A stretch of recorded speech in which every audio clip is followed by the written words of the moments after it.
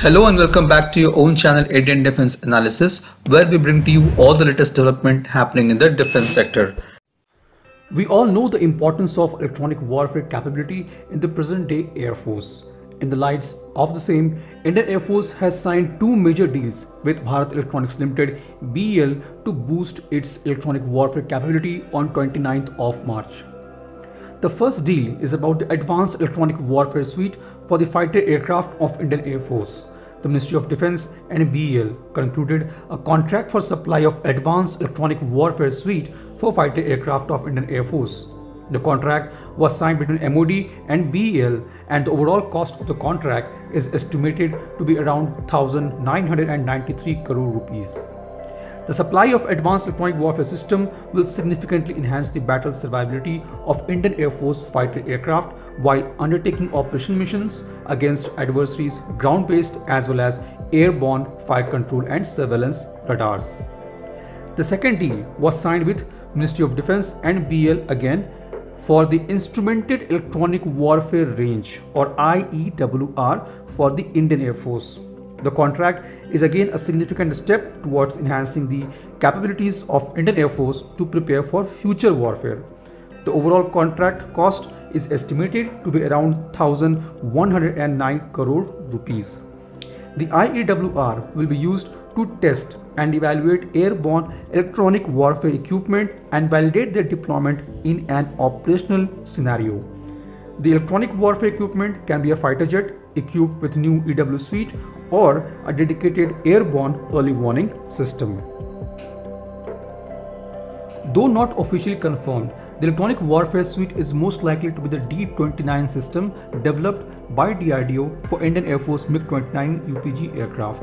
As per reports, 42 D-29 systems are to be supplied by BEL, which is the production partner of DRDO developed electronic warfare suite. These EW suites will significantly enhance the survivability of MiG-29 aircraft while undertaking operational missions against ground-based as well as airborne fire control and surveillance radars. The D-29 is an integrated electronic warfare system for radar warning and jamming that encompasses RWR, ECM, ESCM functions and utilizes state-of-art active phased arrays for selectively jamming the multiple threat radars.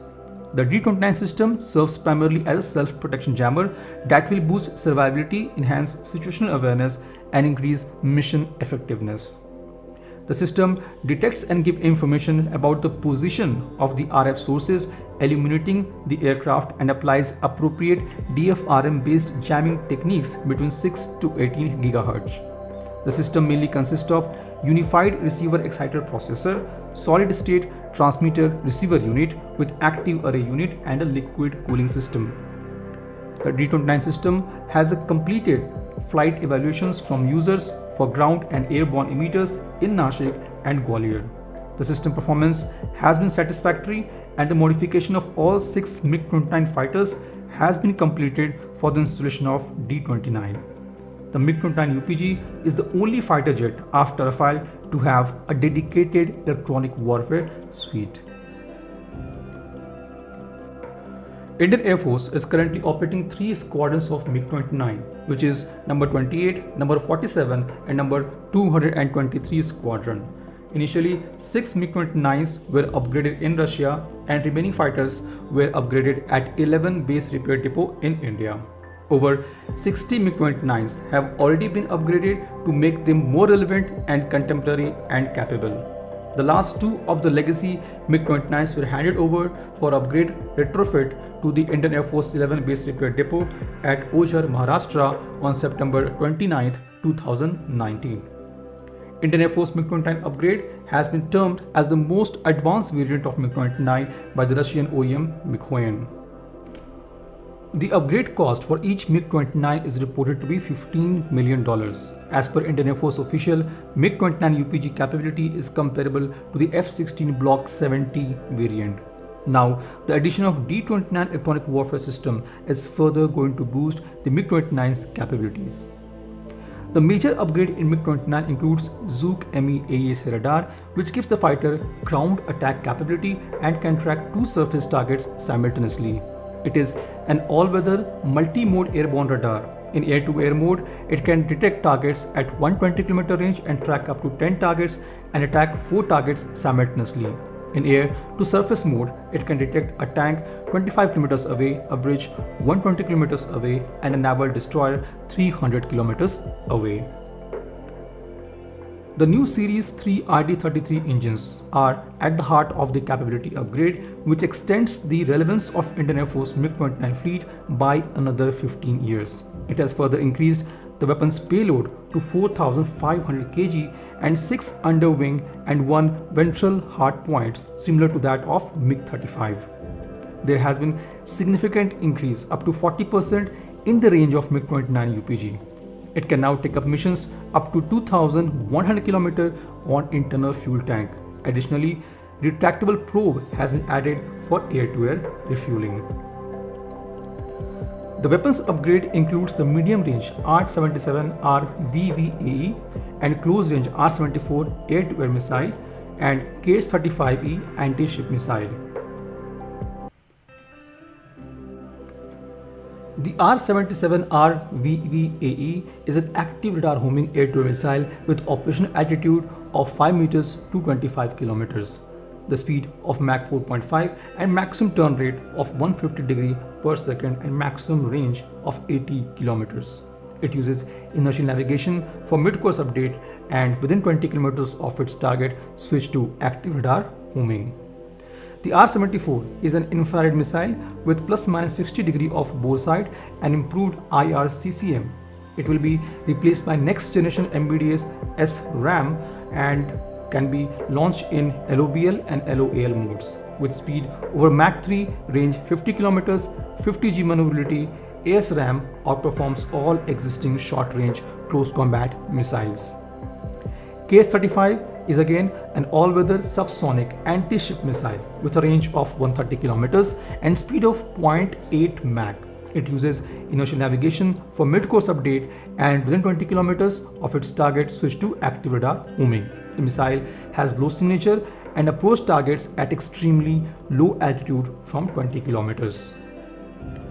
The MiG-29 UPG also has ELT-568 on board. It is a solid-state self-protection jammer intended to neutralize radar-based air defense system and radar-guided surface-to-air or air-to-air missiles.